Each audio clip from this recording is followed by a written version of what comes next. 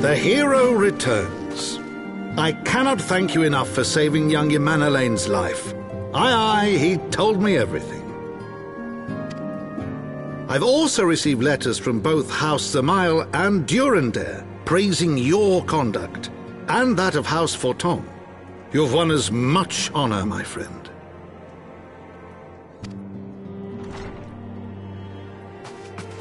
My lord! What is it? Speak. Pray forgive the intrusion, my lord, but I bring grave tidings. Master Alphinaud and Mistress Tataru have been detained on suspicion of fomenting heresy. What? Explain. They were observed entering a tavern in the lower levels on some half-dozen occasions. There, it is claimed, they made a number of inquiries. Inquiries which brought them into contact with certain elements. 'Twas this which prompted a knight of the Heavensward to demand that they be questioned. Sir Grinno, my lord. Sir Grinno is a brute. An exceedingly accomplished brute, but a brute nonetheless. Alas, he is also a son of House Zamail.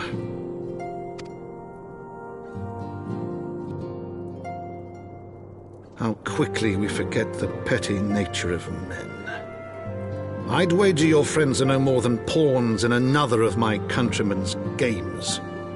Such is the way of things between the high houses.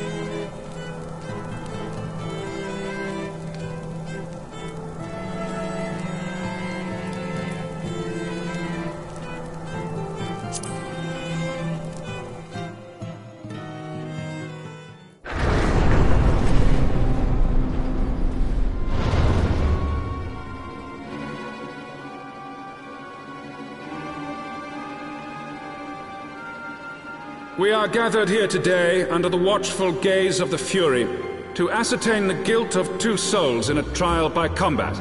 Petitioners, step forward.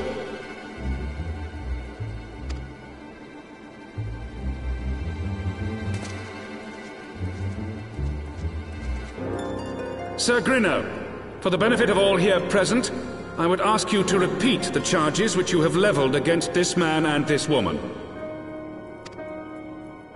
I, Sir Grino de Zemile, brother of the Heavensward, did bear witness to these 2 foreigners consorting with heretics.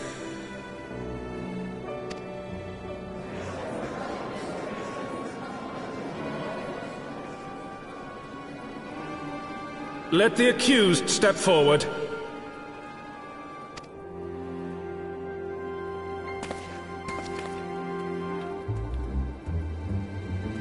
Alphinaud and Tataru, you have heard the charges leveled against you. Will you take up arms to refute Sir Grino's claim, and thereby prove your innocence in the eyes of gods and men?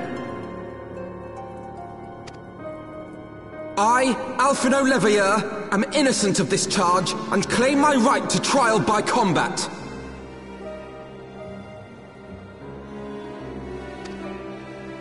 I, Tataru, am innocent of this charge. But I am no warrior and cannot fight. So, I claim the right to name a champion.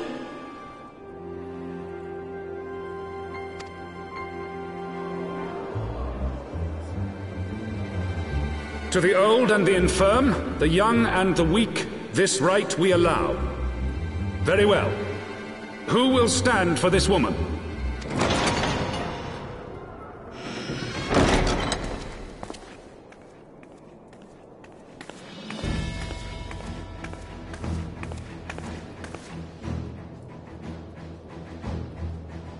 Just as I was beginning to doubt the efficacy of the Ishgardian justice system. Come, my friend. Let us put an end to this mummer's farce.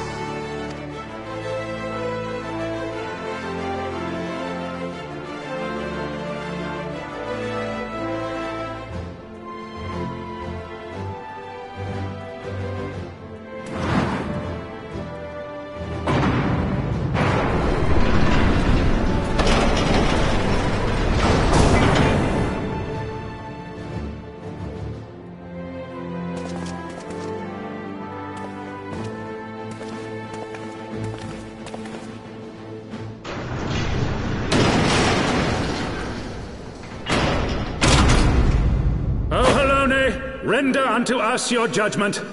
Raise up the righteous, and cast down the wicked.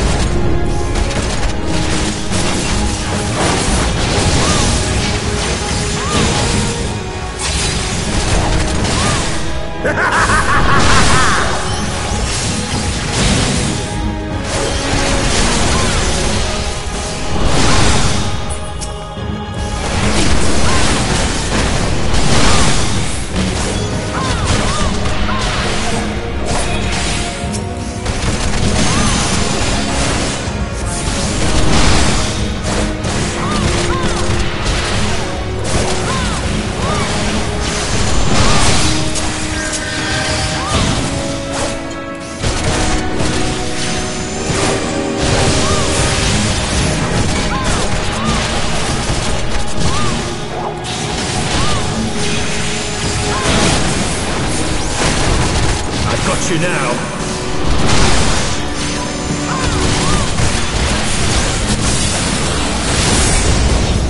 Pull yourself together!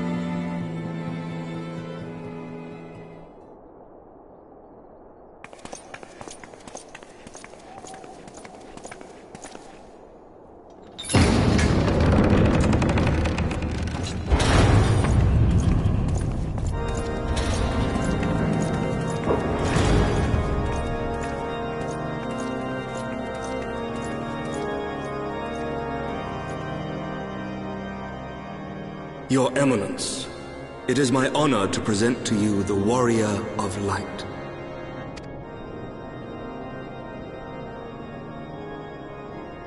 I have heard the tales of your many grand endeavors. The Lord Commander has also been most effusive in his praise.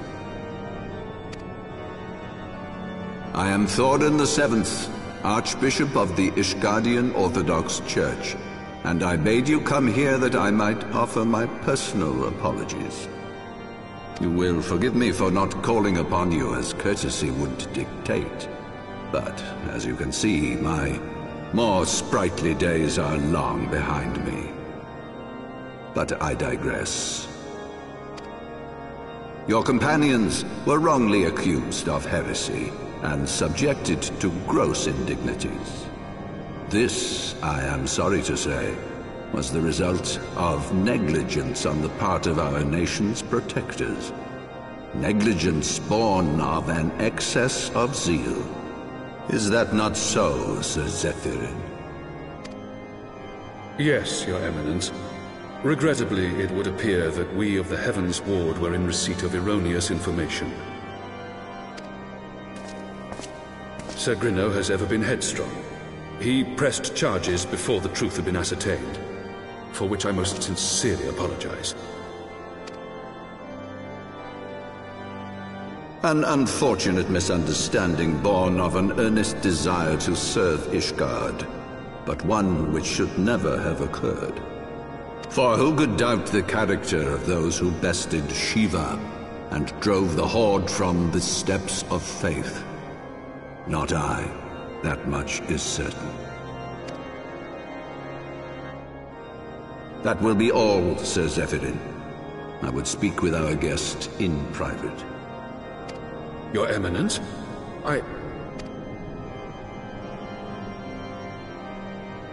As you wish, Your Eminence. That will be all for today.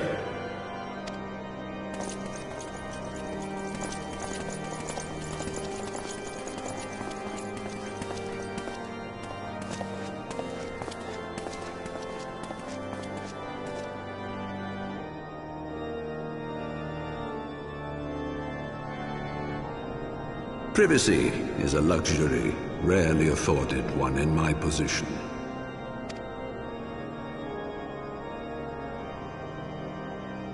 Now tell me, young lady, what do you know of the Scions? Much and more, I shouldn't wonder, being the bringer of light. You should know that I myself have met with them, have entertained them as guests, even.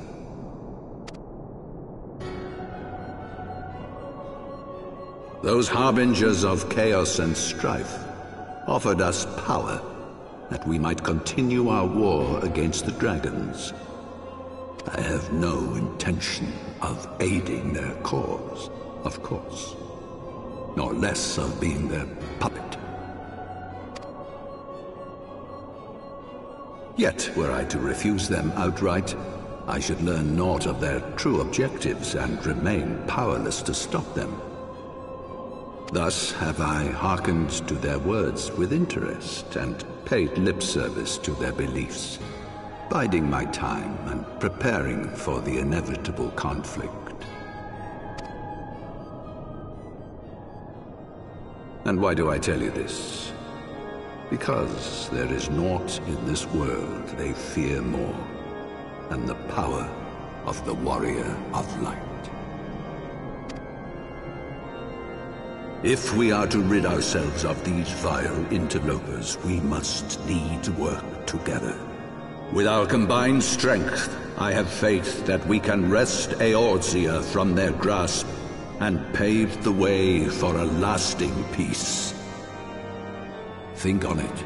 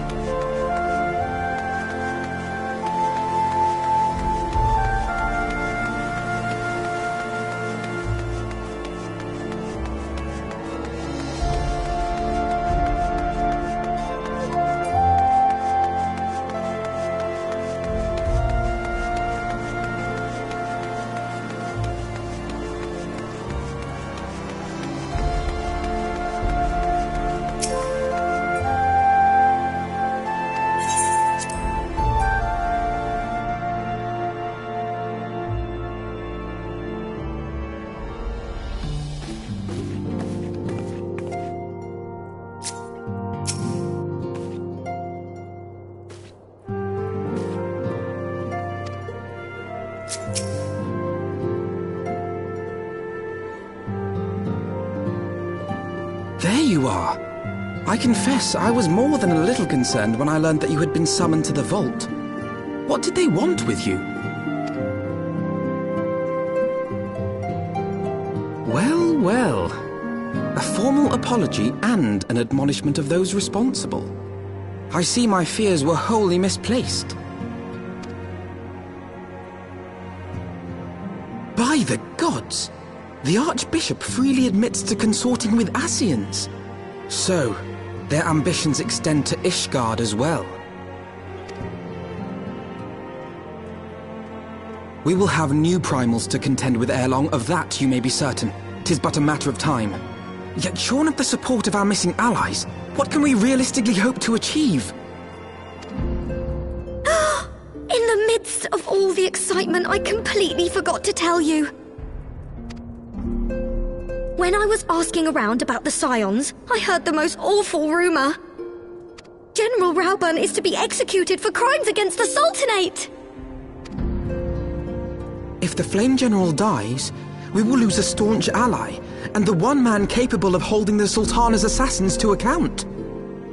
Lord Orchiphon was wise to counsel restraint, but this business will brook no delay. We cannot permit this execution to take place. We must save Rauburn.